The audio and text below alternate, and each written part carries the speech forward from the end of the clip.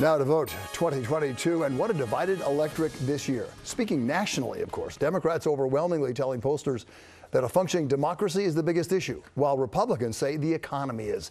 Throw in crime and it really gets jumbled. So what does that mean for the race you're looking at right now? New York Governor, Congressman Lee Zeldin on the right, closer than most thought he would be. But with Republicans having fewer than half the voters Democrats do in the state, incumbent Kathy Hochul remains ahead.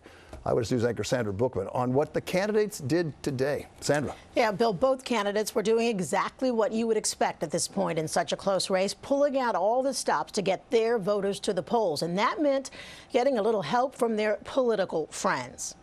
Is Westchester ready to fire Kathy Hochul? Lee Zeldin campaigning today before a fired-up crowd at a Get Out the Vote rally in Thornwood, Westchester County. With a little more than a week to go until Election Day, the Republican candidate seeking to capitalize on some surprising momentum in this very blue state. Polls show the race with Democrat Kathy Hochul tighter than just about anyone expected. It's like a NASCAR race, you know, you got Kathy Hochul kind of bumping along the final term, and here comes Lee Zeldin on the outside.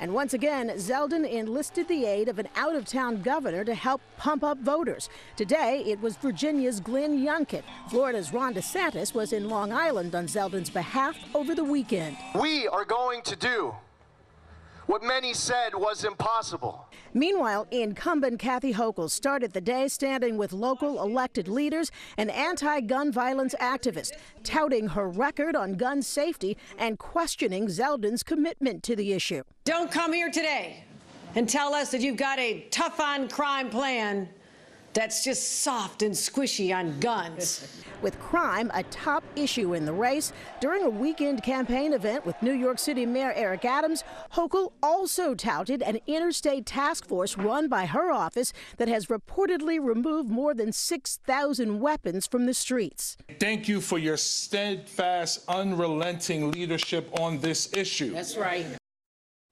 Now, Zeldin is not the only one leaning on big party names to help him win. Former President Barack Obama is featured in a new radio ad for Hochul, and Hillary Clinton is expected to campaign for her this week. All of this an indication of just how close this race is.